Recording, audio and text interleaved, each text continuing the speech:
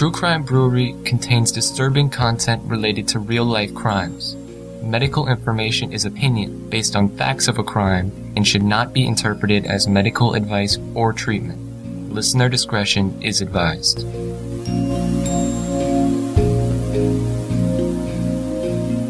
Welcome to True Crime Brewery. I'm Jill. And I'm Dick. McKay Everett was the adored only child of Paulette and Carl Everett.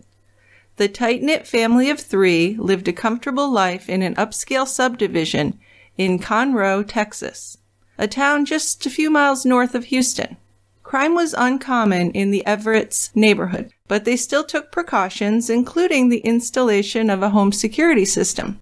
Join us at the quiet end for A Killer at the Door, the abduction and murder of McKay Everett. At 12 years old, McKay knew all about stranger danger. But kidnapping by a complete stranger is rare. And one of the rarest murders of all is a murder committed in the course of a kidnapping. Now in this case, McKay was taken from his home by someone he knew, someone who had lured McKay's parents out of their home to get them out of the way. So how did McKay know this killer, and what was the motive behind this inconceivable betrayal? It's just stunning to me that he was able to lure the parents away, or willing to do that. I've never heard of a case like this before. No, it's pretty convoluted. It is, and very evil. Very. The beer for today is called the Jabberwocky, brewed by Lone Pint Brewery in Magnolia, Texas. This is an Imperial IPA. It's 8.2% alcohol by volume. It's an orange color, small off-white head. Nice aroma, sweet malt, orange, little pine. Sorry, Jill. And it has a good taste, caramel, orange, and pine. Nice hoppy, somewhat bitter finish. Pretty good beer. All right, let's open it up.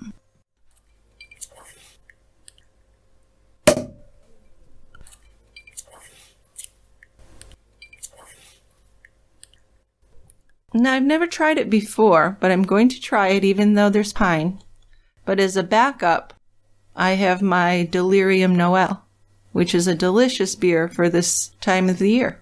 It is. Yeah. It's certainly quite different from the Jabberwocky. So, good backup. And it's great for a car bomb. Do you think everyone knows what a car bomb is? I think everybody knows kind of what the idea is. They might not recognize that name. Depth charge is another term for it. Okay. Just a beer in a shot.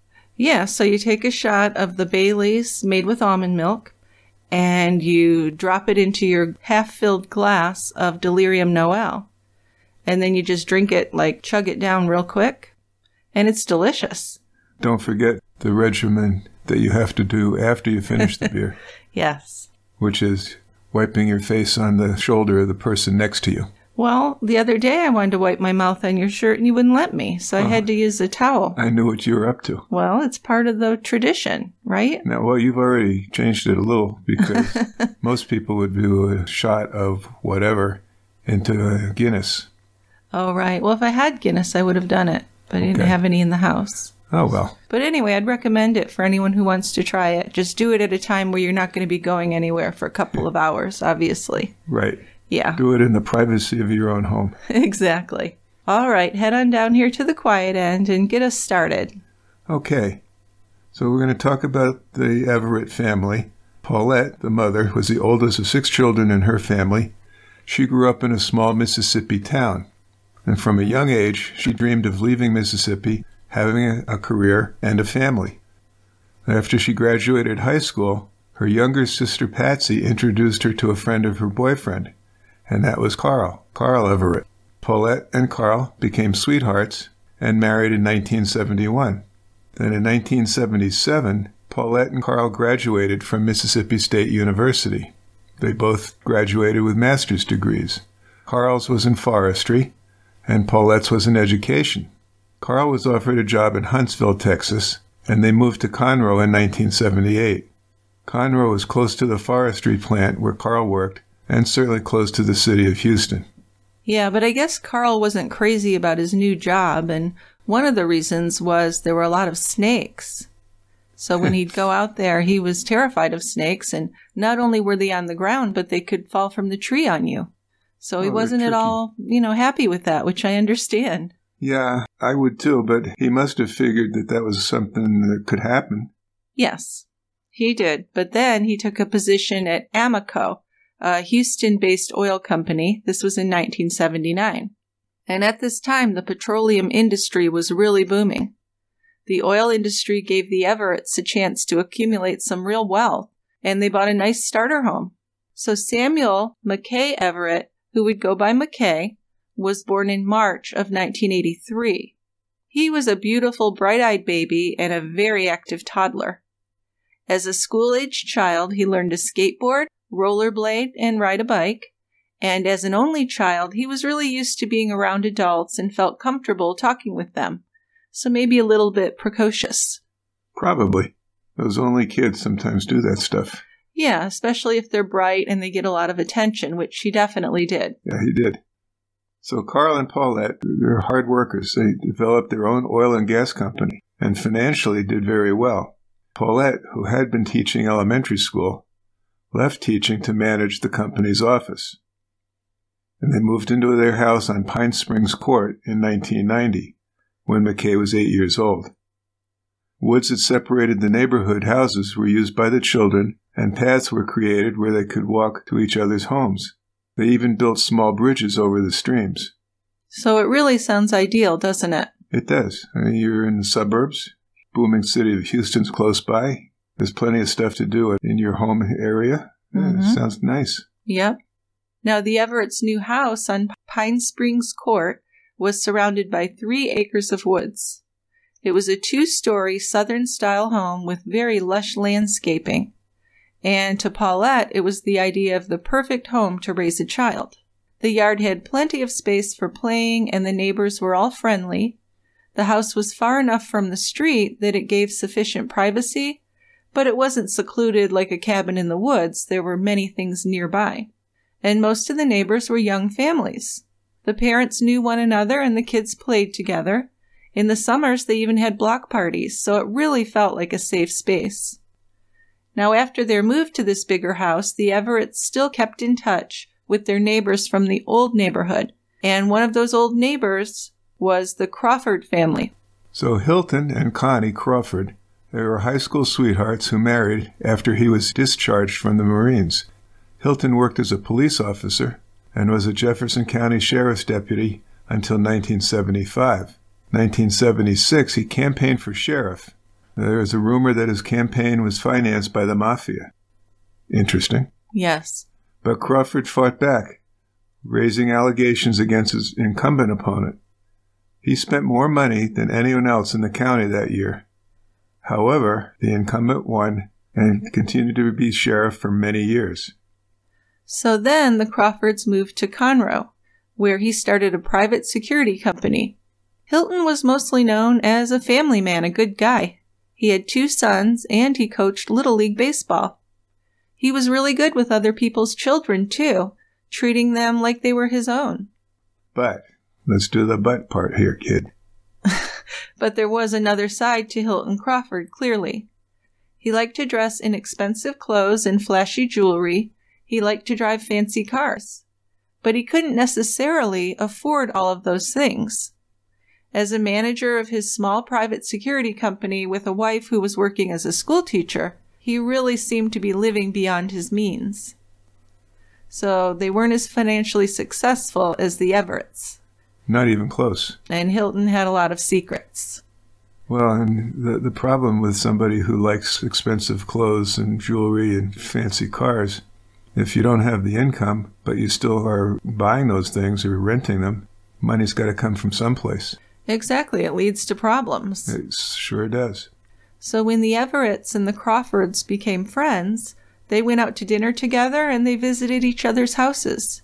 The Crawfords invited the Everetts to go with them to Las Vegas, where Hilton had connections in hotels that gave them complimentary rooms. Hilton went to Las Vegas and Atlantic City several times a year, and he seemed like a real high roller. After taking a few trips with Hilton to Atlantic City, though, Carl told Paulette that he was becoming uncomfortable with Hilton's behavior and with some of his gambling friends. So he stopped going on trips with Hilton. But the 2 men did remain friends. The families remained friendly as well. Yeah, as McKay got older, he would go over to the Crawfords' house and swim in their pool. And he also played video games with Hilton's son, Kevin. McKay became close enough to Hilton and Connie that he began to call them Aunt Connie and Uncle Hilty.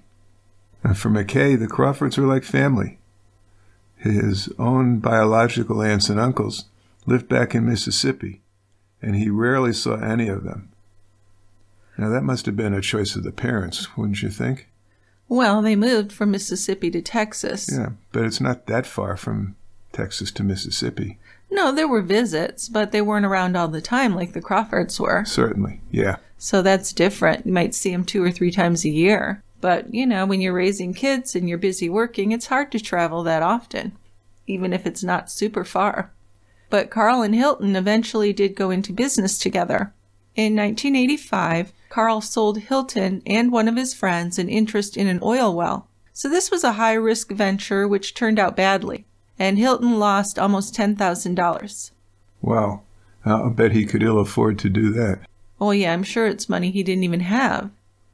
Then Hilton offered Carl a chance to invest in a new restaurant. But before Carl could become a partner, Hilton told him that he needed a copy of his financial statements. Carl gave him this information, which showed that the Everetts were worth several $1 million by that time. So the Texas oil business had really changed their lives, and Hilton had been left behind.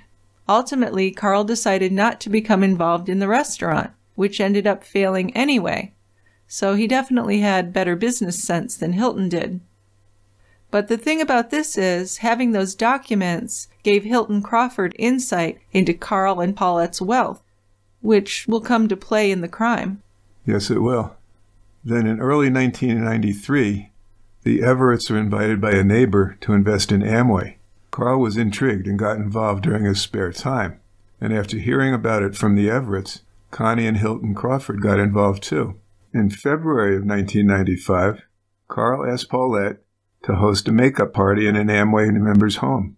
So Paulette called several friends, including Connie Crawford, and asked them to attend the party.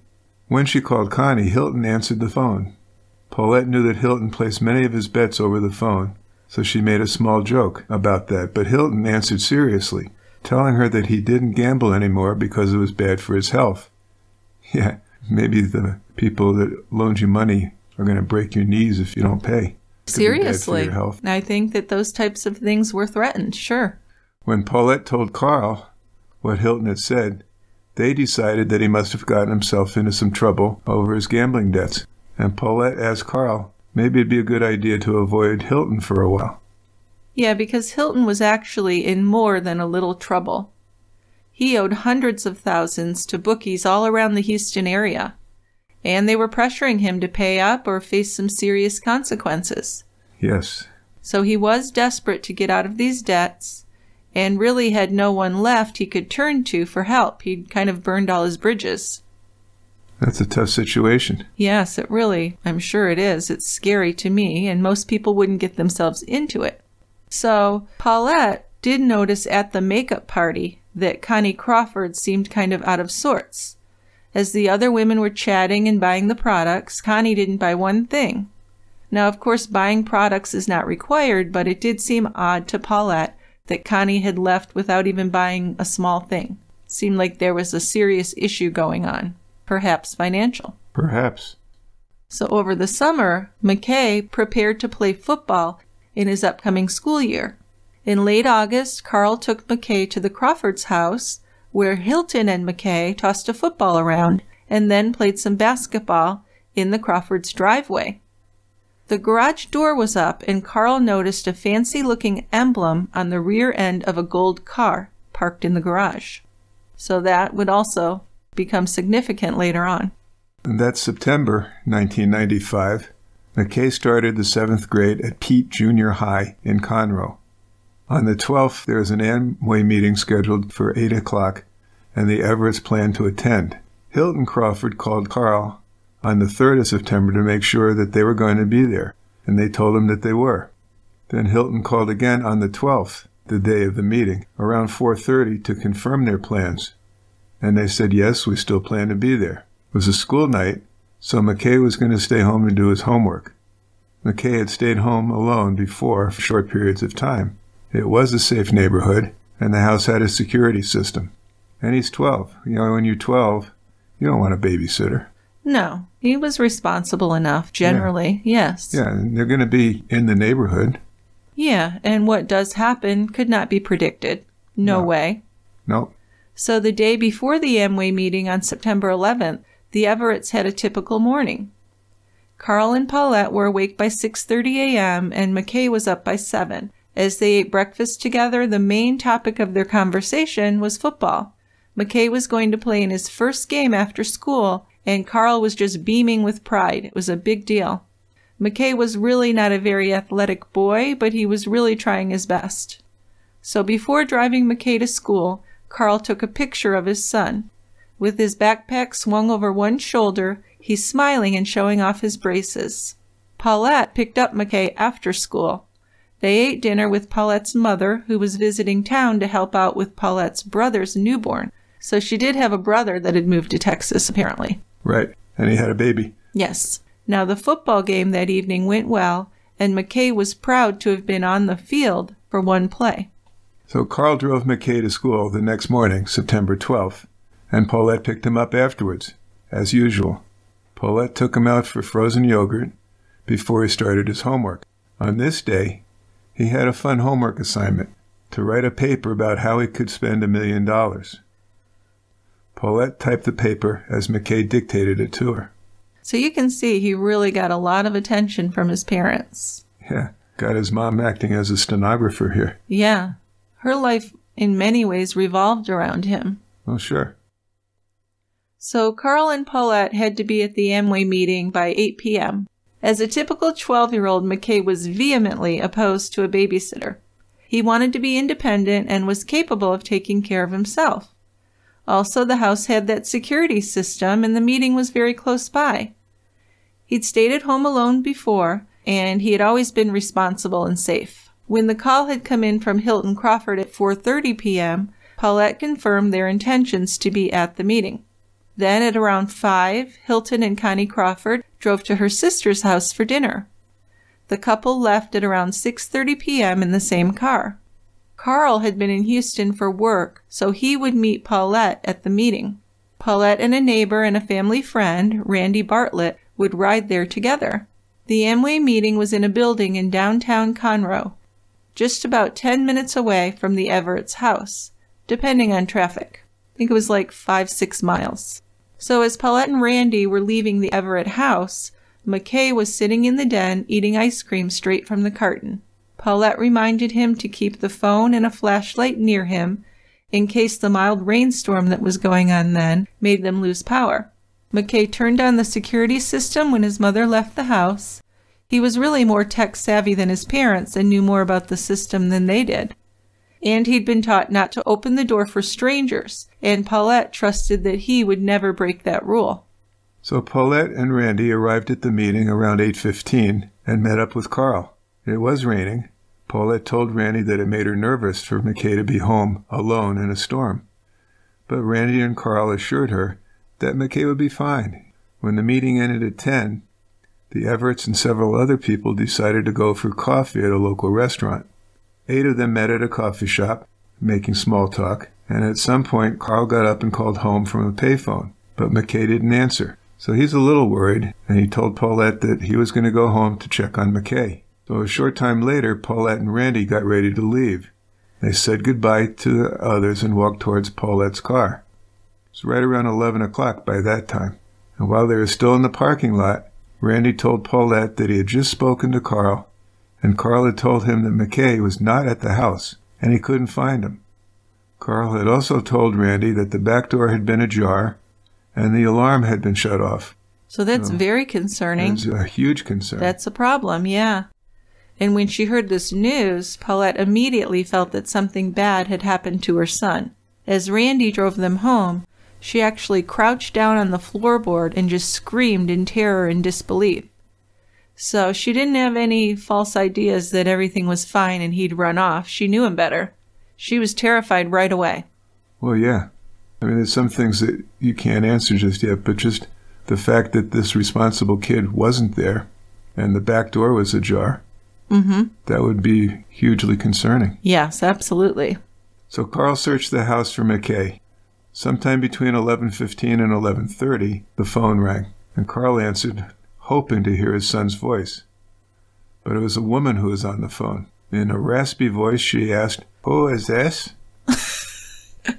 Carl answered that he was Carl Everett. The caller said, "We have your son. We got him." Then she demanded $500,000 ransom in $100 bills. She said she would call again the next day, which was Wednesday, September 13th, at 8 a.m., and would give instructions about where to leave the money and where to find McKay. So after hanging up, Carl immediately called 911. This ransom call had confirmed that McKay had not run off but had been kidnapped. Paulette and Randy showed up just minutes later, and there were already people in the front yard. Paulette was looking for Carl and just trying to convince herself that McKay may have gone out joyriding with some neighbor kids, but deep down she knew he just would never do that. He knew the rules, and he would never leave the house without letting them know. So she went into the house, sat in a rocking chair, and just cried and cried. As the police searched the house, Carl called Hilton Crawford. With his law enforcement and security experience, he might be able to help, Carl thought. It was about 11:40 p.m. when he called the Crawford house, and Connie answered. Carl told Connie about McKay's disappearance and asked if he could talk to Hilton. But Hilton wasn't at home. Carl asked Connie for Hilton's cell phone number, but she said she didn't know where he was, and she didn't know his cell phone number either. Come on. I know. There's something fishy about Connie. And even if you don't know it, you have a number stored in your cell phone. Yeah, this is the late 90s, so not everyone had a cell phone. No, it wasn't as common as it is now. Well, Hilton had a cell phone. Yes, but I think it was mostly for business. But anyway, I think you're right. She had to know it or have it somewhere. I agree with you there. Yeah, I mean, that just seems like very fishy to me. It sure does. So there's some neighbors across the street named the Cons, and they took Paulette to their house. Bill Conn had told the police that while taking out the trash earlier in the evening, he had seen a gold, late-model Chrysler backing out of the Everett's driveway. He also reported that the car had almost hit the trash can on his lawn near the street. As the car sped away, Bill noted that the car was a four-door model, and it had an emblem that read Crown Motors on the left trunk area. He had gotten a good look at the exterior of the car, but the windows were tinted, and he couldn't see anything inside. But that's solid information. I mean, at some point, this car goes tearing down the driveway and takes off, and the kid's missing from the household. Yes, absolutely. And then the expected Wednesday morning call from the kidnappers never came. The FBI had tapped the phones and were prepared for additional calls. The FBI also asked the Everetts to make 3 lists. One was for people McKay trusted, another was for people McKay loved, and the third was for anyone that McKay respected. So they knew that McKay would not have opened the door for a stranger. So everyone that the Everetts knew were potential suspects. Paulette and Carl made the lists. They knew that whoever had taken McKay would have to have a key to the house, know about the alarm system, or know about their plans that night. McKay would not have left willingly with a stranger, the house had not been broken into, and the door wasn't damaged at all. So they knew that McKay had to have left willingly with someone that he knew. So that's a big deal for information. It is. And it seems fairly easy to narrow down that field of possibilities. Yeah, it really narrows it down quite a bit.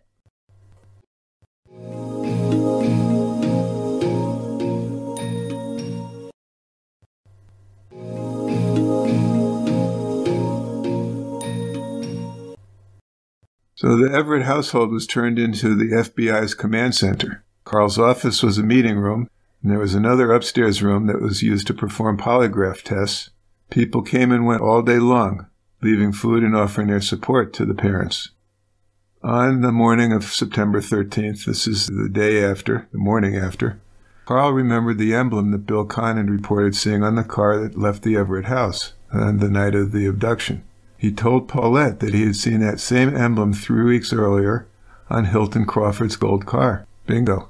And he reported this to the FBI. Yeah, so Carl was the first to be polygraphed, and he was eliminated as a suspect. Next, a family friend named Rick Metz was polygraphed. The Everetts had met Rick at church, and he was a single man in his 30s who lived with his parents. Well, that's a suspicious thing. Yeah, it kind of matches a certain profile. But Rick had been hired to watch their dogs and cats when they were out of town, and he had also babysat McKay when he was younger. He did have a key to the Everett house, and his name was on all 3 of those lists. So he was someone who McKay would have opened the door for. And, coincidentally, he had a sister with a raspy voice. But Rick passed the exam, and he would be cleared as a suspect.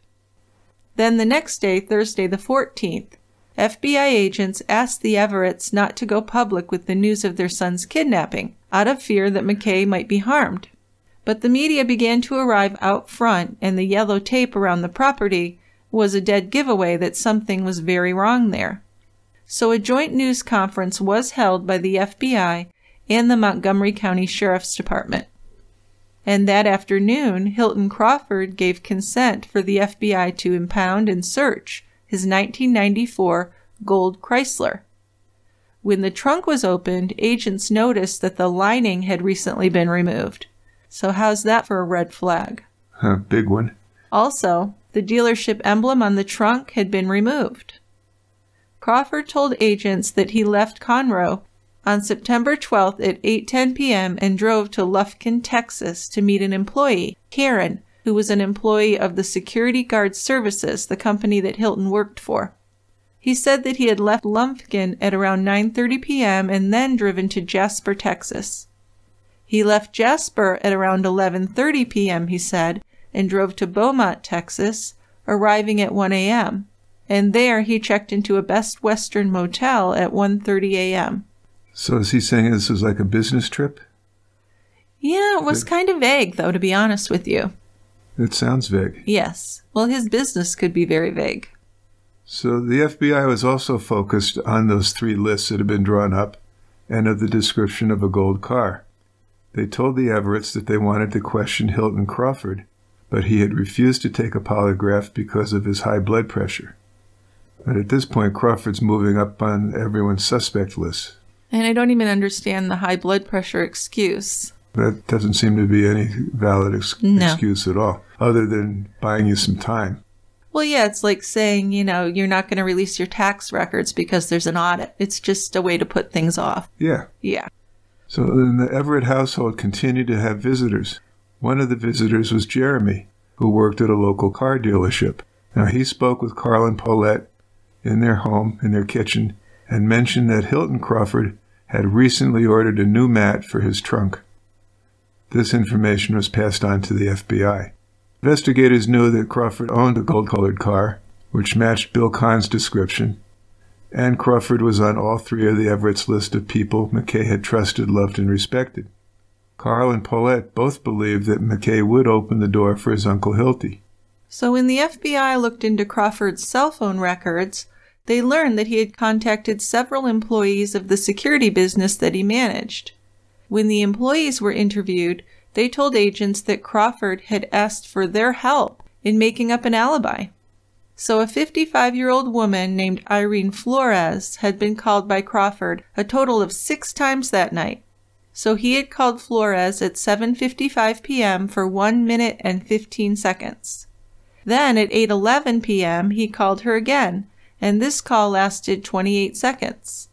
The third call at 8:37 p.m. lasted 2 minutes and 29 seconds. Then Crawford called Flores from Lake Charles, Louisiana at 11:10 p.m. and they talked for 2 minutes. Then he called her again at 11:13 p.m. for 3 minutes and at 11:30 for 6 minutes. So there's definitely something up there. It's a lot of phone calls. It is. A lot of short phone calls, like you're passing on information, right? Yes. Yeah. So Flores was interviewed and arrested after she confessed to being the person making the ransom call. She said she had known Crawford for about 10 years and had worked for him back in the 1980s. She told investigators that Crawford had called her at work in early September and asked her if she wanted to make some money. Crawford told her that she just had to make one phone call and he would pay her $30,000.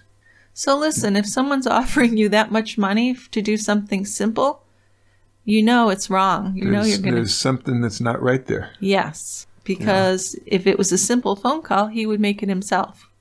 One phone call, $30,000. But she knew that it was something really hinky because she was asking for a ransom. Yeah, he told her to call Carl Everett and tell him that McKay had been abducted and she needed to ask for $500,000 in $100 bills. Crawford had told her to use a payphone, so she had a friend drive her to a payphone where she called the Everett house dozens of times before Carl finally answered. So Irene Flores was a crucial link in connecting Hilton Crawford to McKay's abduction. On the morning of Friday, September 15th, Crawford was arrested. Some crime. 3 days after it occurs, he's under arrest. Yes, he made a lot of mistakes. Yeah. So that afternoon, he was officially charged with aggravated kidnapping.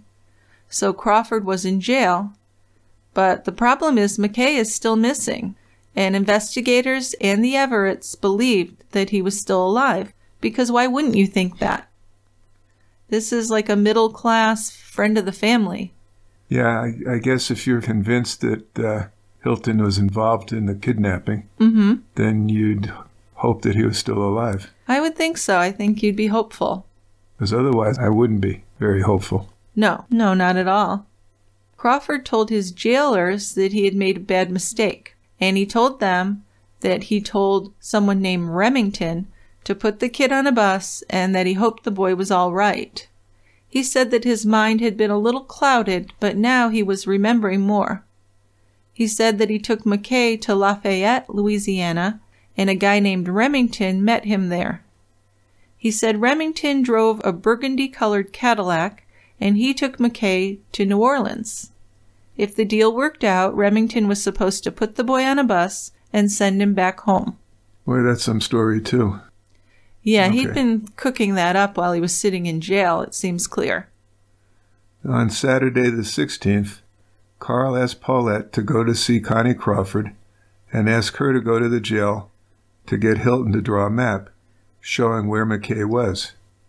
So Paulette had a friend drive her to Connie's sister's house where Connie was staying. And when she heard that Paulette was outside standing in the driveway, she ran out screaming hysterically. She screamed over and over that McKay was dead. She said she knew Hilton had hired a hitman and that the police had found blood on his car mats.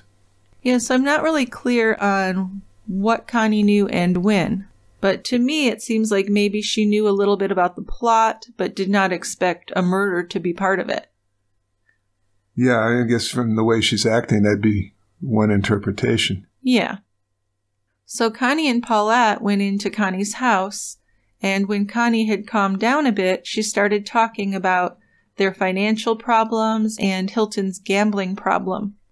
Paulette then asked her to go to the jail and ask Hilton to draw a map so investigators could find McKay.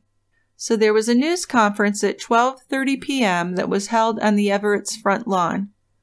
Carl held a football, and he spoke into the camera, addressing Crawford. In jail, a TV had been placed just outside of Crawford's cell so he could watch this. So Carl said, "I just want you to search down real deep in your heart. Whatever did happen, I hope your heart will just soften and understand that all we want is McKay to be back home and safe. In my heart, I know that you would never harm my son. You gave him this ball. He called you Uncle Hilty. He loved you dearly. 3 weeks ago, we were at your home playing with this ball, and when we got ready to leave, I said, 'Give your Uncle Hilty a hug,' and McKay came over and hugged you and kissed you on your forehead." So that's heartbreaking. It is. And it seemed to have worked. I mean, Crawford might have been moved by Carl's words, or maybe he just saw that he had no way out. But he did draw a map that led investigators to McKay. McKay had been murdered, and his decomposing body was found September 17th near a highway about 15 miles from Lafayette, Louisiana. This is about a 4-hour drive from Conroe. The area was called Whiskey Bay. It has a large swamp where a body could be hidden quite easily. So after McKay's body was found, Carl and Paulette were just living their worst nightmare. They'd lost their only child to unthinkable violence by someone they had all known and trusted. Yeah, to me, that would be a really difficult thing. Oh, my God. This is a good friend, a family friend. Yeah, a father himself. Yeah. It's just unbelievable, really. McKay's autopsy would show that he had been beaten on his head, likely with a metal flashlight. He had also been shot at least twice with a .45 caliber handgun. Crawford confessed to the kidnapping, and he even admitted to being there when the boy was killed. But he continued to blame the murder on an associate he called R.L. Remington. The gun was recovered, as was the trunk liner and Crawford's clothing, which had been cleaned at a local dry cleaner. The dry cleaner said that the clothes were stained even after the cleaning. Finally, on September 20th, Crawford did agree to take a polygraph. He answered yes to being at Whiskey Bay with McKay when he was shot, yes to owning the gun, and yes to seeing someone named R.L. Remington shoot the boy, and yes to 4 people being there when the boy was shot. But there was deception noted in the 4th and 5th questions about Remington and 4 people being there. A grand jury reviewed the evidence and indicted Crawford for capital murder. So this put him in danger of getting a death sentence. And this wasn't just some remote danger. This was happening all across the state. Texas had executed 19 people in 1995 alone. And between 1982 and 1994, Texas executed 85 capital murder convicts. But Crawford planned to tell a jury that he did not kill McKay. He admitted to assisting in the abduction and faking an alibi, but he said he was not the type of person who could kill a child. So beside the idea that he's saying he didn't do it, it wouldn't really matter, because he was there and it was during a felony being done. Right. So he's guilty either way, although it doesn't seem very believable that this Remington person was there. No, if he even exists. Exactly. So Crawford's attorneys filed a motion with the court to get bail set for him. Crawford initially had private attorneys, but he was broke, really broke, and his case was turned over to a public defender. But in a death penalty trial, the defense lawyers are very skilled and experienced. His attorneys asked for bail between $15,000 and $20,000. The prosecutor requested bail be set at $2.5 million. A little bit of difference there. Ultimately, bail was set at $1 million, which Hilton couldn't pay, so he remained in jail. Right. Investigators soon ruled out any third-party involvement, too, in McKay's murder. No one named R.L. Remington was found, and Hilton Crawford is believed to have acted alone. His attorneys worked to get a change of venue, citing the extensive media coverage since McKay had gone missing. All pretrial hearings were held without media present, and a gag order was put in place. But prosecutors objected to the gag order, stating that restricting the media from covering the case was a violation of the First Amendment. So in December, the gag order was modified to restrict only attorneys and witnesses from speaking publicly about the case. The defense wasn't really happy with this, arguing that continued media attention interfered with Crawford's ability to get a fair trial. But his trial was scheduled for March 18, 1996. The judge did relocate the trial because of the defense team's argument that the pretrial publicity was potentially prejudicial. The trial was moved to the Criminal Justice Center on the Sam Houston State University campus in Huntsville, Texas. Now, even after the trial was moved, the prospective juror pool had also been exposed to the Houston media coverage on the case. The new trial's county, Walker County, was also where the state prison was located, and many people who worked for the prison would be part of the jury pool. And it was also a very conservative county, and was the site of the execution chamber. Ooh. So in some ways, having a trial in Walker County was worse than staying in Conroe. I guess so. I think either way, there's just so much evidence. He's done for. He probably is. The crime was just so hideous that it was well known throughout all of Texas and Louisiana, and even quite a bit around the country. So in early 1996, Crawford was able to get his bail lowered to $450,000. But it made no difference. He still couldn't afford to pay it, and he remained in jail. The trial was postponed until June, and Crawford's attorneys filed a motion to suppress videotaped statements made by Hilton to the police. But the judge ruled against him, noting that Crawford's statements were given voluntarily and were not at all coerced. He'd been read his rights, and he had willingly spoken with investigators. So jury selection began in June, and the trial was again postponed, this time until July. The judge set one final pretrial hearing for attorneys from both sides to raise any issues remaining before the trial began. Crawford's defense brought up the insanity defense, but that was quickly denied. And then after whittling, the jury pulled down from 500 prospective jurors. 8 women and 4 men were seated as jurors. There were 2 female alternates. One day, both Paulette and Crawford entered the courtroom at the same time, and Paulette sat in the front row of the public seating area. They were close together. Crawford leaned toward her and whispered, "Fuck you." Can you imagine? No, I can't. Geez, so he's really not feeling very bad about this. Doesn't seem like that, does it? No. But apparently Paulette handled it very well, smiling and saying something like, "And good morning to you too." But she was shocked by his hate and anger with her. Well, yeah, where does that even come from? Well, if they had just forked over $500,000. They never even got instructions where to put it. That's what I don't understand. Why would he kill the boy when they hadn't even tried to get the money yet? That's true. Unless it's because the police came, or maybe he hurt the boy and then accidentally ended up injuring him so badly that he felt he needed to kill him. I don't know. There could be. But something really messed up happened. Well, and maybe he had, besides these business plans or business dealings that the 2 men had, maybe Crawford had approached Everett asking for money for a loan so he could pay off some of his debts and was refused. Well, that's possible, and I think he definitely had some resentment against the Everetts, especially after they moved into that large house and he found out how much money they had. Yeah. I think he did resent them, and maybe that was some of the deep rage he had. Because according to Paulette, his face was so filled with rage that she couldn't help but wonder what her son McKay had seen on the man's face in his last minutes. Maybe Hilton Crawford had a really deep hate for all of them. You could. It's possible. Yeah. So Monday, July 8th, the jurors were sworn in. The first thing that happened was that the state read the indictment against Hilton Crawford. It summarized how Crawford had kidnapped McKay and intentionally caused his death by striking him with an object and shooting him. Hilton pleaded not guilty. Then the prosecution made their opening statement.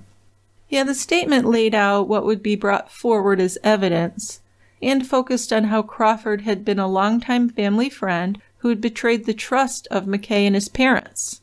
The jury was told about the Amway meeting, how McKay had called him Uncle Hilty, the security system, the phone calls that were made to confirm that Carl and Paulette would be out of the house that night, and the condition of McKay's body when he was finally recovered. Now, the first witness called by the prosecution was the most emotional one, and that was Paulette Everett. The DA started by showing her a photo of McKay and asking her to identify him, and she answered, "That's my baby." She was asked about Connie and Hilton, and she told the jury that the Crawfords came to see McKay after he was born and that Hilton had held him. She explained that they were so close that McKay called them Uncle Hilty and Aunt Connie. Yeah, Paulette was questioned about the events leading up to that Amway meeting on September 12th, and she testified that she had received a call around 5 p.m. from Hilton Crawford, and he was checking to see if she and Carl still planned on attending that Amway meeting. She also testified that he had called and checked the same thing 1 week earlier. He had told her that he would see them at the meeting, but of course he had never shown up to it. Paulette said that the meeting ended at around 10 p.m. and that they had gone to a nearby restaurant with several others. To tell her version of the worst day of her life, Paulette had to relive this trauma. The cross-examination by the defense had her describe how close the Everetts and the Crawfords were, but nothing exculpatory was brought forward at all. A school friend of McKay's, a young lady named Elizabeth, testified about McKay calling her about 8:30 p.m. on September 12th. This would be when he was home alone while his parents were at the Amway meeting. Yeah, his mom had left about 8, so he'd been alone for about a half an hour then. So Elizabeth testified that during the call, she had put the phone down for a moment as she exchanged some magazines with a friend who stopped by her house. After she returned to talking with McKay, he told her to hold on, and she heard him put down the phone and open the door. Then she heard a call waiting beep and clicked over to talk. Then when she clicked back to McKay, he wasn't there, so she hung up. She tried calling him again about 15 minutes later, but the line was busy. She gave up trying to call him back, and she ended up going to bed at 10:30. She lived actually right next door to the Crawfords, and she had seen McKay at the Crawford home before. Now, Bill Kahn, the neighbor who lived across the street from the Everetts, testified about seeing the gold car when he was taking out his trash cans at about 8:30 p.m. He had seen the car both entering the Everetts' driveway and leaving it. He knew that it was a Chrysler that was a gold color and that it had an emblem on the left side of the trunk. He also testified that the tinted windows had prevented him from seeing who was inside. He estimated that there'd been just 3 or 4 minutes between the car's arrival and departure, so it had all happened quite quickly. Bill Kahn also testified that law enforcement had taken him on September 14th to a local auto dealer to see if he could identify a car like the one he had seen on the 12th. He was able to identify a Chrysler AHS. Then he was taken to the FBI office and shown a car. He identified this car as the one that he had seen at the Everett's house, except that this car was missing the Crown Motors emblem and a Crown sticker.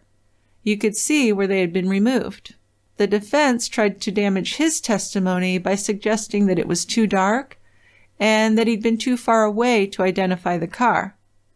But Kahn held fast to his story. Pretty damaging. Very damaging. So Carl Everett testified about his family's relationship with the Crawfords. He testified about them being friends. They saw each other several times a year. He talked about their visit to the Crawfords just a couple of weeks before the abduction. Then when asked about the events of September 12th, he confirmed the testimony of Paulette and Randy. He also told the court that McKay was very experienced with their home security system, and he would never have opened the door for a stranger. But he certainly would open it for his Uncle Hilty. The defense asked Carl about the ransom call, and he was asked if he had ever received another call. So again, the defense didn't have anything to help their case. The 911 operator who had spoken to Carl testified and confirmed his story and the timeline.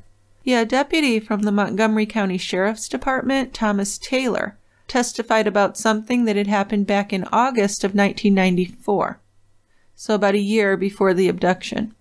He was dispatched to the Everett house to respond to an alarm, and he said that he approached the back door, parked his car, and rang the doorbell. He said that McKay came to the door and shook his head.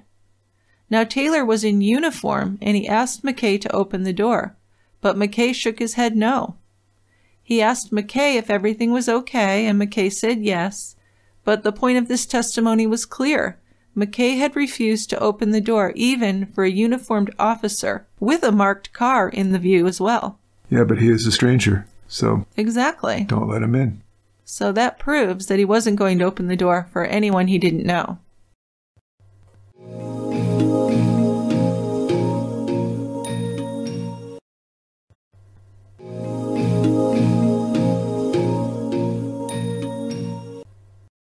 An official from the Houston Cellular Company testified with information on Hilton Crawford's cell phone calls that had been made on September 12th.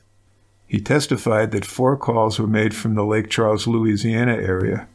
His phone records showed many calls placed from locations between Conroe and Lake Charles on the evening of the 12th.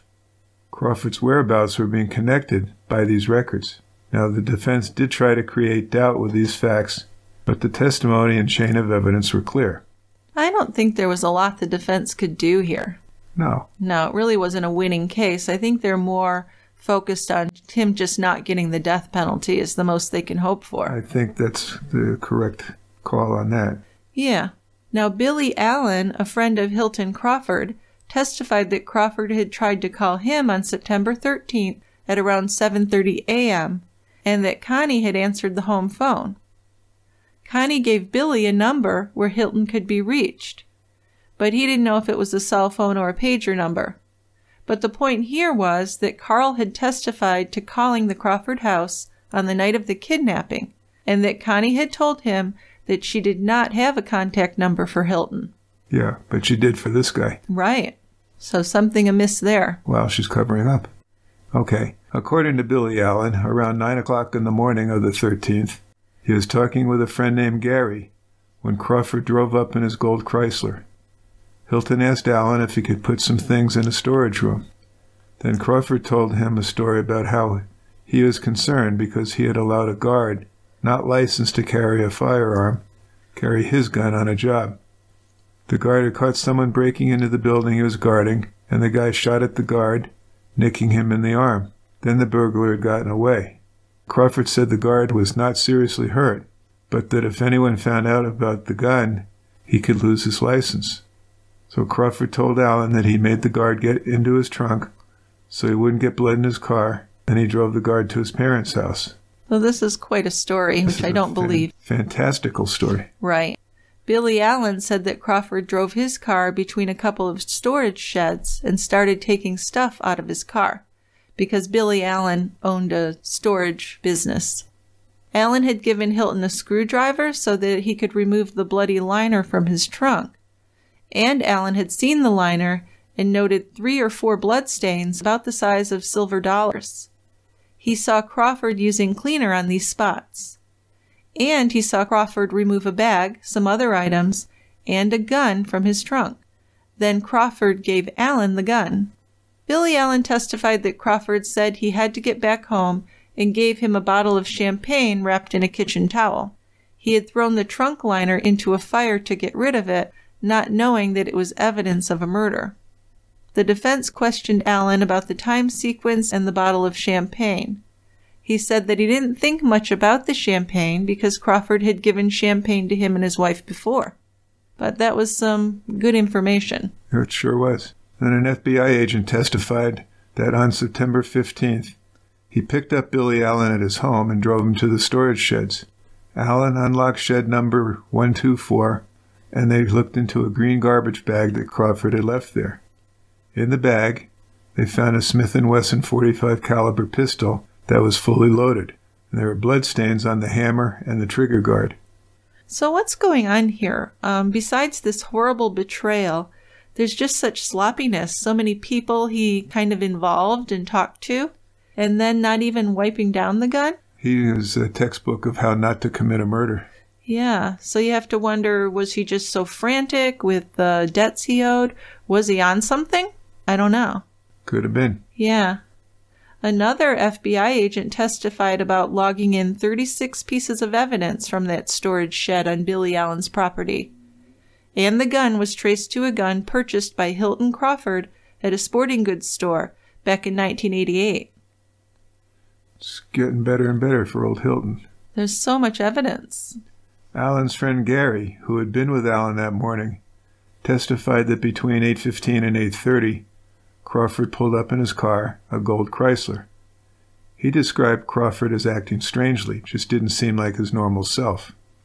Paula Trull, the office manager for a Chrysler Plymouth dealership in Houston, testified that Connie Crawford had purchased a Chrysler AHS there in 1994.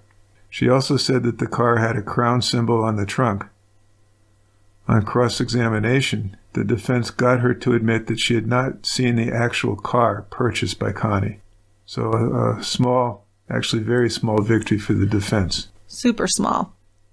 Now more testimony about Crawford's car was given from Billy Wisham, an auto service consultant at Demontrond Auto Country in Conroe. Wisham logged in auto information from customers who brought cars into the dealership for service. She testified that she knew Hilton Crawford because he brought his Chrysler there for service. On September 13th, according to Wisham, Crawford called at about lunchtime. She said that he wanted to replace his trunk mat because it was wet. He told her that the car was a lease and he wanted a new mat before he turned it back in.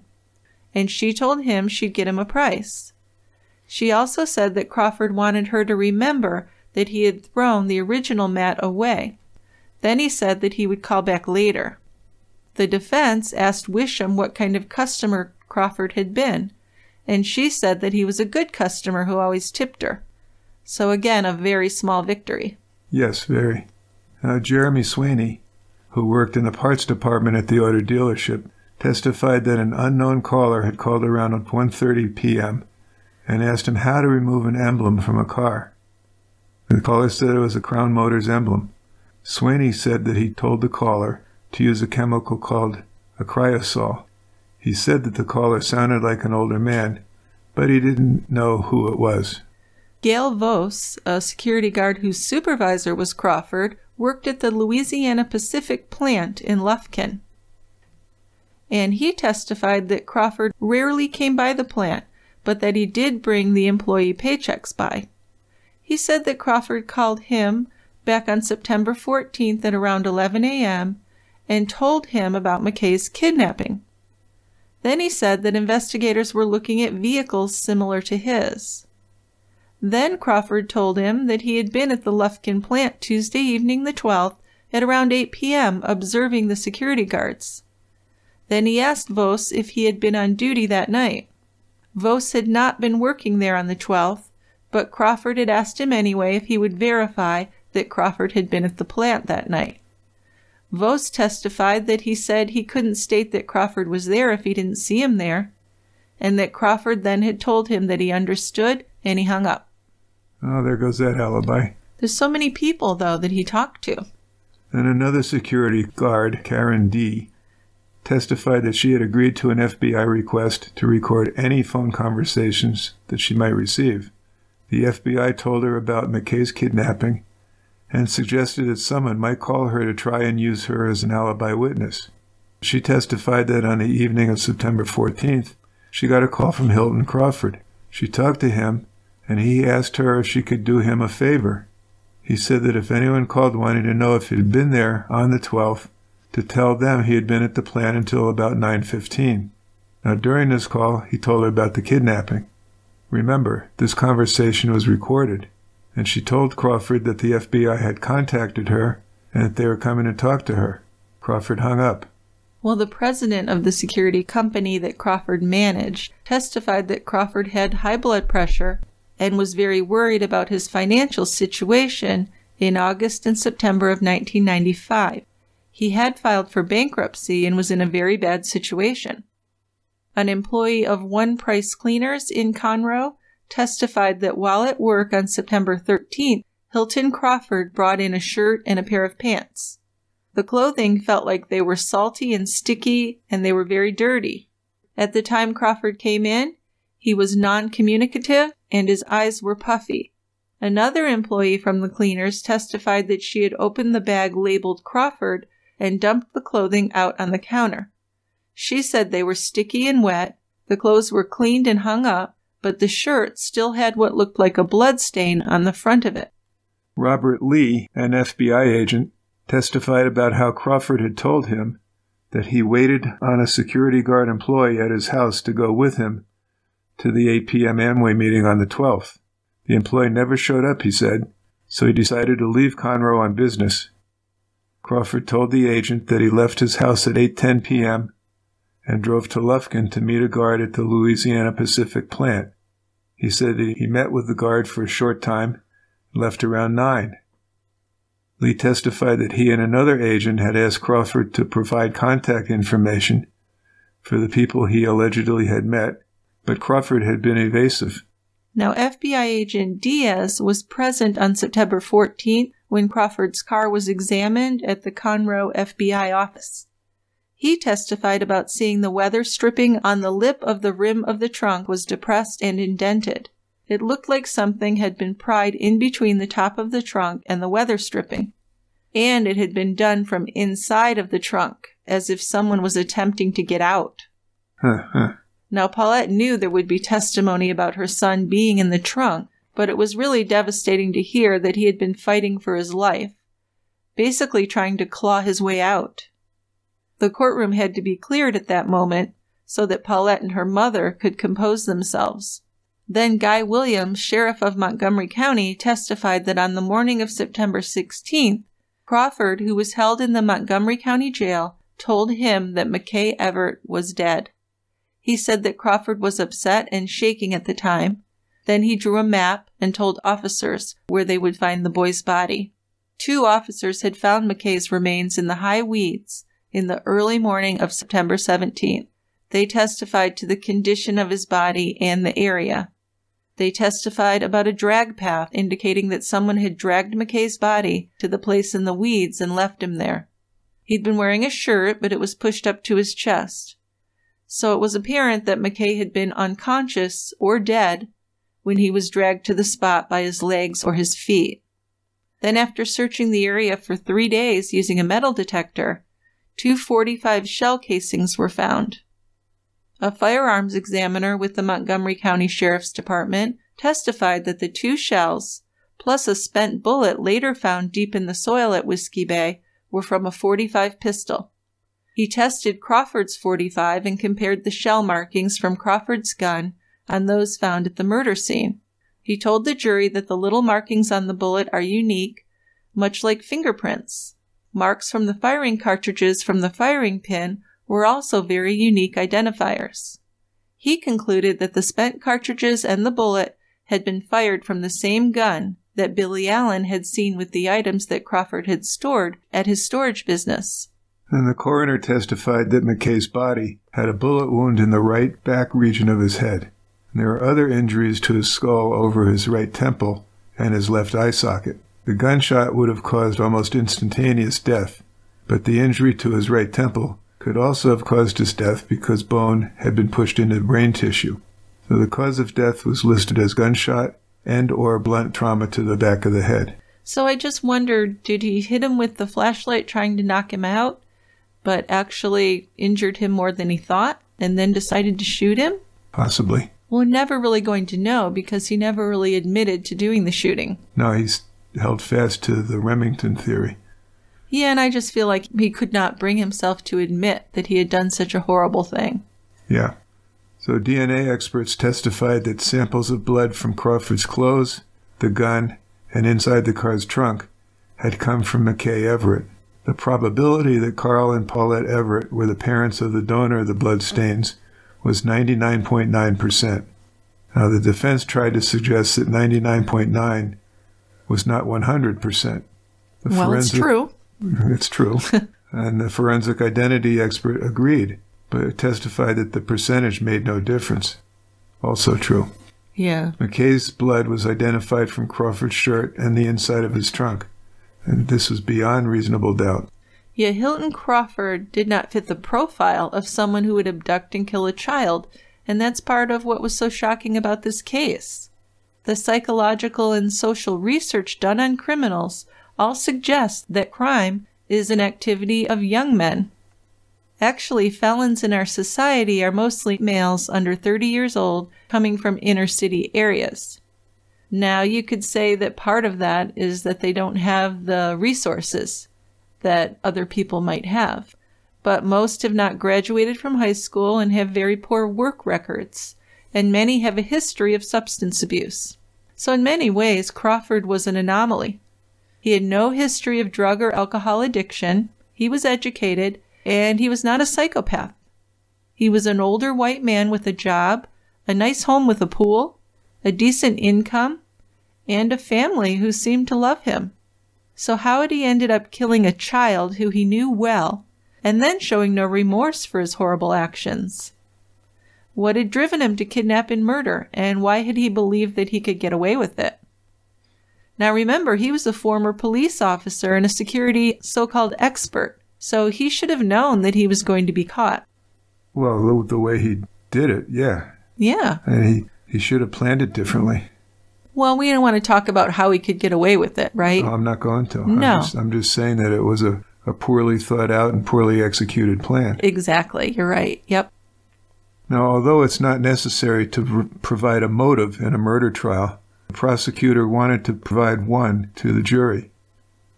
So Joe Duhan trained racehorses in Shreveport, Louisiana, and he had known Hilton Crawford for over 20 years. He was the next person to testify. Duhan actually trained a horse owned by Crawford. The horse raced at Louisiana Downs in Bossier City, which is the same track where Hilton claimed he had met R.L. Remington in 1993.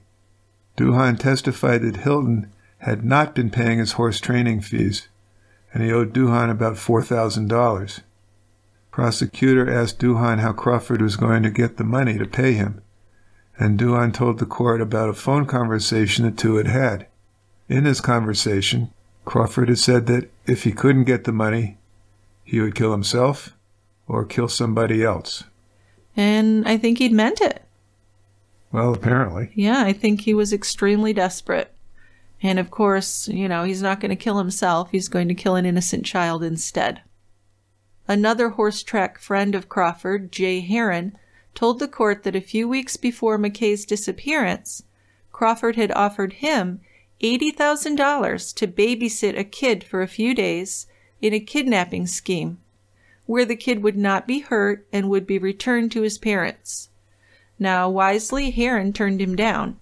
Heron's testimony showed the jury that Crawford had believed that he could kidnap a child, collect a ransom, and then just, return the kid and play golf like nothing had ever even happened, which makes no sense. None, it doesn't. No.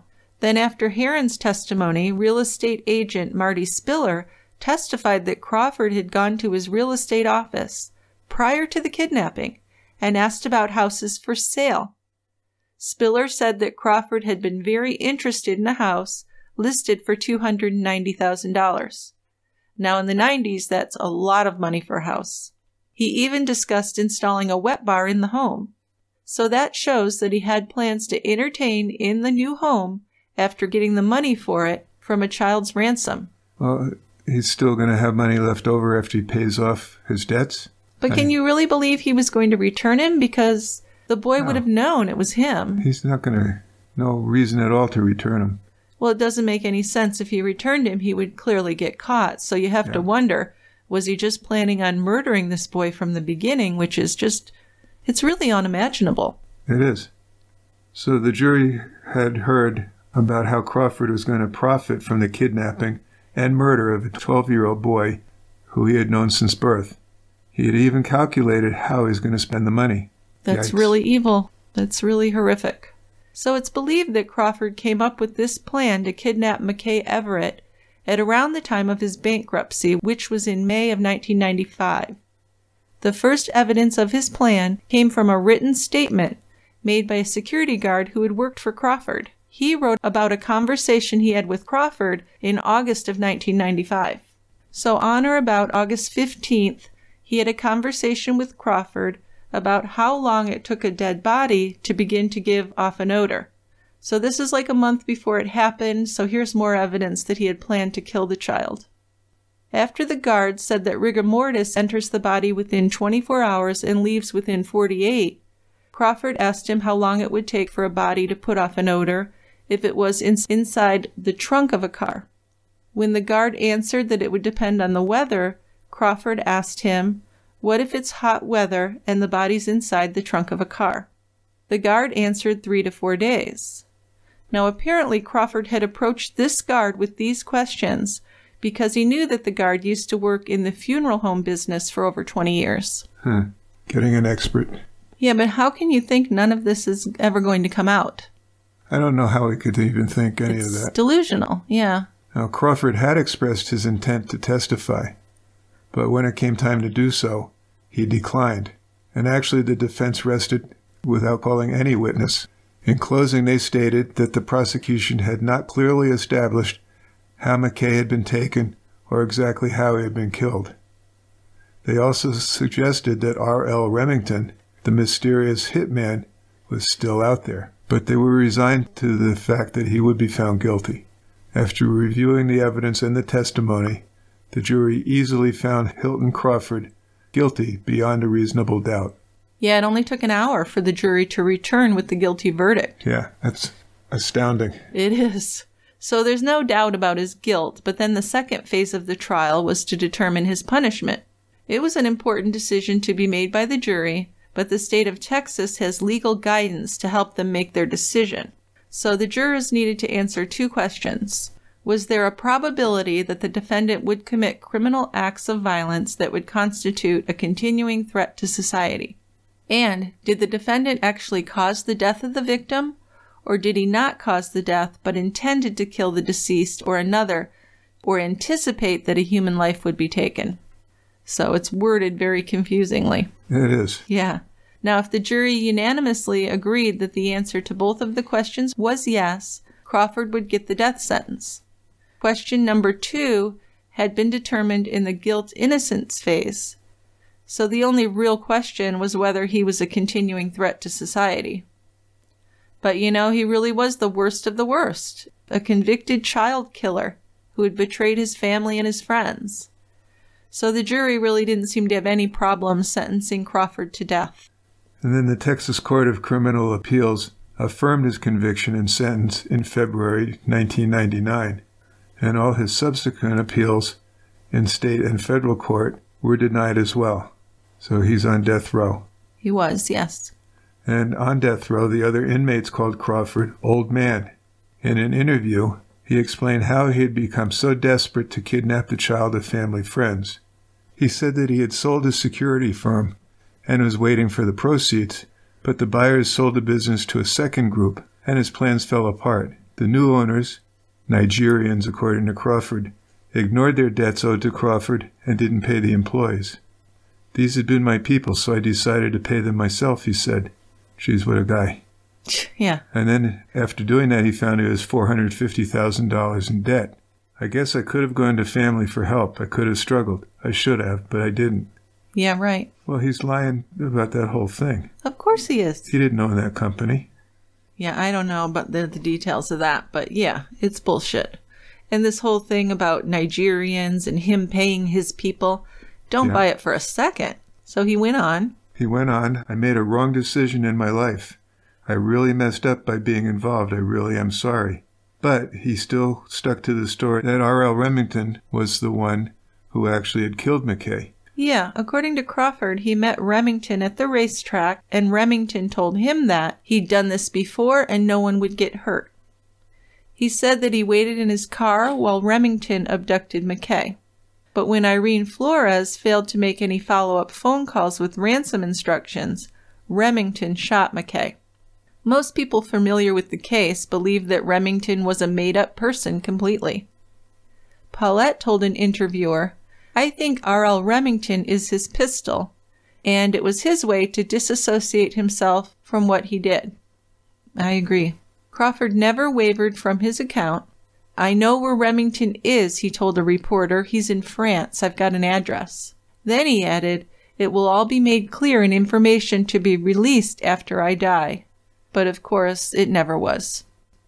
Irene Flores, the former employee of Crawford's, was supposed to be paid $30,000 from him for making the ransom phone calls, said that she never thought McKay would be harmed. She pleaded no contest to aggravated kidnapping and was sentenced to 25 years in prison. In 2018, she was paroled. So she got a pretty good punishment. She did. Which she should have. She was in jail. She knew it was a kidnapping. For over 20 years. Yeah. Yeah, she knew what was going on. She did. There's no excuse. Now, after the murder, Paulette Everett, her health was not good, and she ended up having a stroke. She and Carl divorced, and she remarried. Carl Everett kept a low profile, but Paulette started the McKay Foundation to raise awareness for child safety. "The greatest thing I can contribute is the story of what happened, and hope people can look at me and hear my story and have an awareness," she once told a reporter. You know, I would like to know in situations like this, how many times the parents end up being divorced. I would imagine it's a lot. How can you? I mean, it seems like such a strain. And it's their only child, so their lives are never the same. Right. I was thinking that it's a pretty high number. Yes, I agree. I think it is. So Hilton Crawford was executed July 2nd, 2003, by lethal injection. At his execution, he thanked his family, friends, and spiritual advisors who supported him. He also thanked the Lord Jesus Christ for the years I have spent on death row. They have been a blessing in my life. Then turning his head toward Paulette, he said, I want to ask Paulette for forgiveness from your heart. One day I hope you will. It is a tragedy for my family and your family. I am sorry. He is pronounced dead at 6:19 p.m. Yeah, so as I've said before, I'm not a big supporter of the death penalty. I think it's just too much of a risk that innocent people will be killed. Plus, I don't know if I really believe that killing someone in any way makes it any better that they had killed someone. But that's a big question that a lot of us have to think about.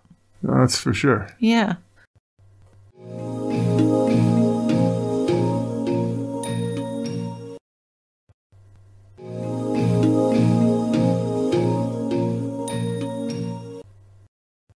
So TCB's music was produced by Mike McClellan. You can find out more about his work by going to his website, podcastps.com. And if you have comments, a case suggestion, or a beer recommendation, you can send us an email to truecrimebrewery@tiegrabber.com or leave us a voicemail. There's a direct link in our show notes that you can click on, and you can record your voicemail for a future show. So you can do that on your phone, your PC, whatever. It's very easy to do, and we love to hear from our listeners. And if you're asking yourself, how can I support True Crime Brewery? How can I get in on all this and get myself some bonus episodes and episodes without ads? Well, we figured that out for you. We have our True Crime Brewery premium option where you get your own personal URL to add to your podcast app. And you can subscribe to our show completely free of advertisements, plus get at least one special members-only episode each and every month. And in addition to that, we send a gift and some swag and a handwritten thank you note. Members also have the option of listening to our ad-free episodes on our website or on Patreon.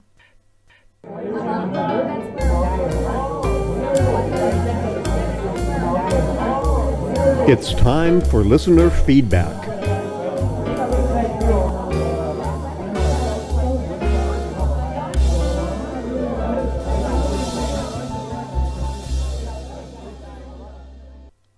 So what have we got for feedback, Dickie?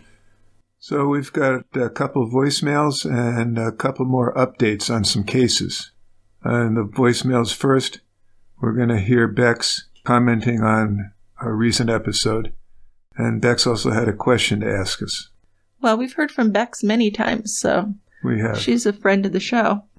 Let's hear what she had to say. Hey guys, it's Bex. I was listening to the jewelry store episode and I had to pause it because my mouth was on the floor when you were talking about rheumatoid arthritis stick.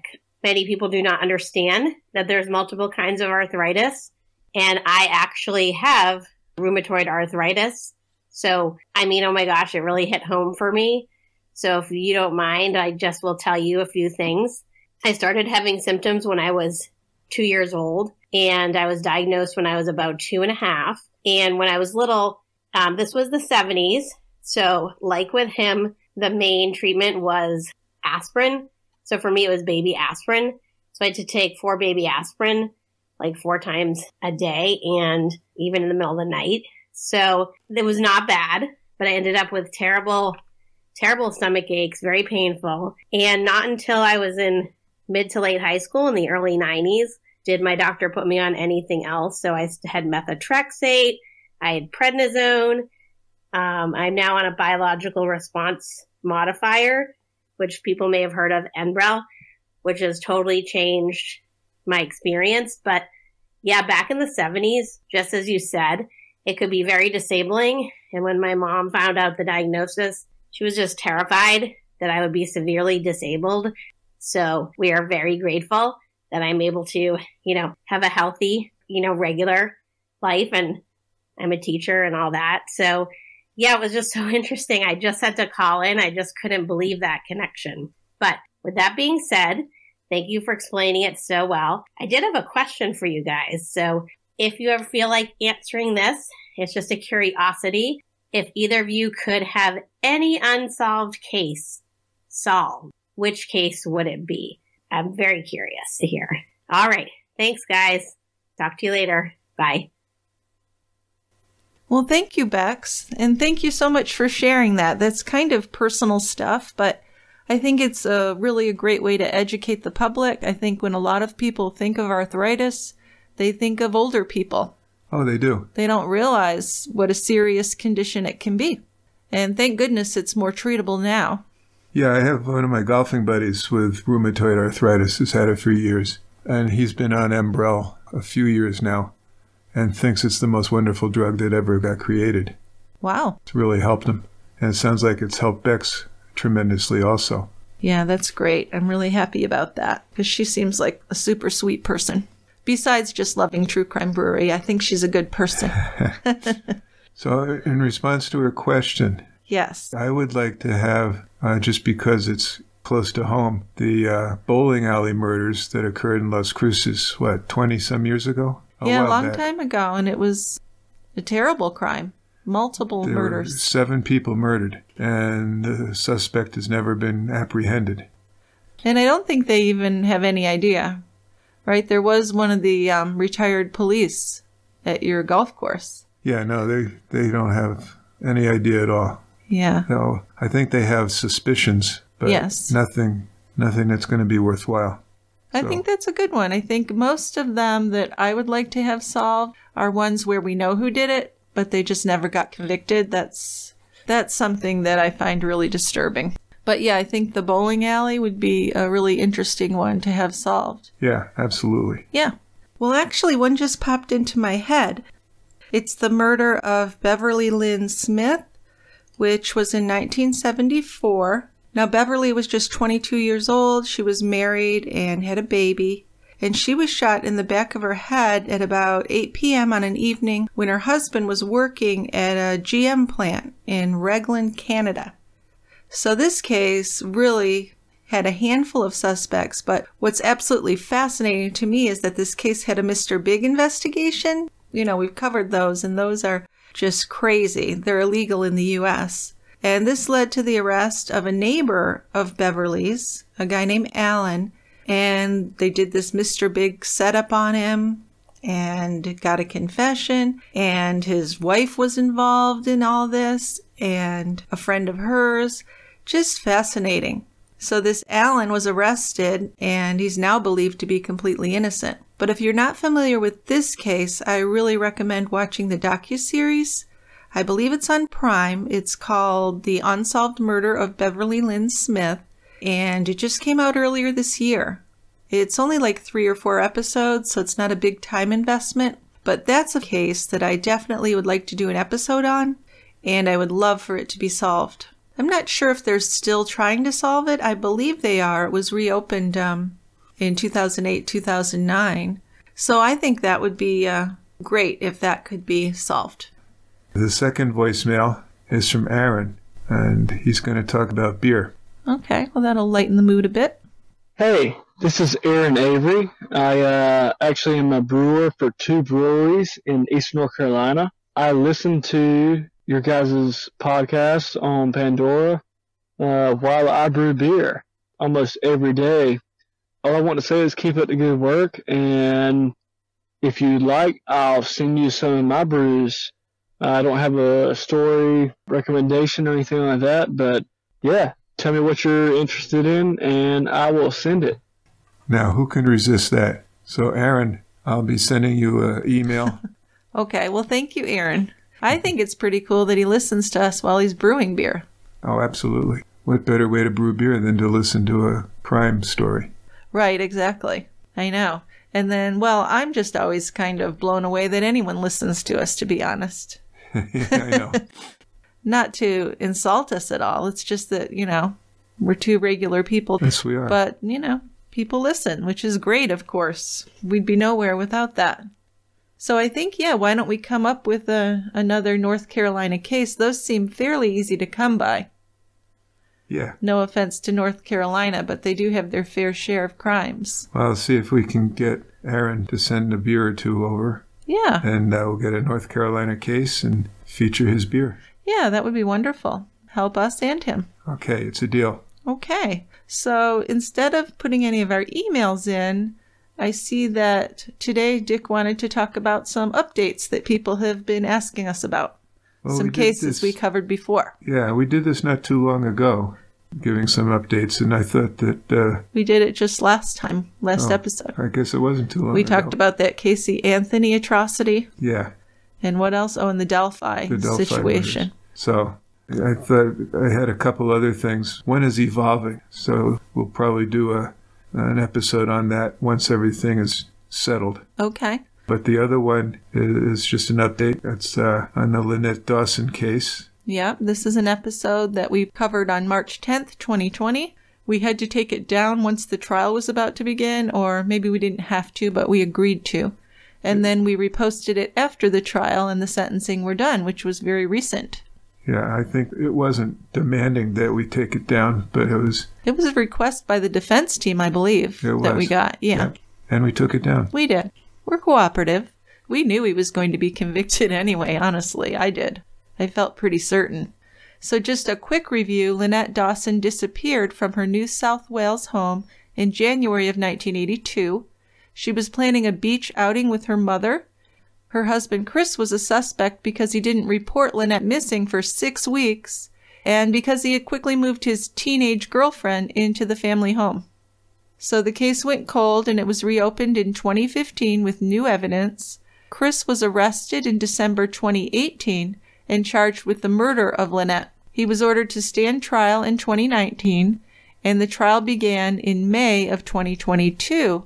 And this was a judge-alone trial, no jury, and it was Judge Ian Harrison presiding. So the trial lasted 10 weeks, and Judge Harrison found him guilty. He was sentenced to 24 years in prison. 18 years, kind of mandatory, and then he's eligible for parole after 18 years. So that's like 40 years ago, right? Yeah. Yeah, okay. That is like 40 years ago. Wow. Okay, and then, Dickie, you were doing some research recently. A lot of people have been talking about and asking about the recent murder of college kids in Idaho.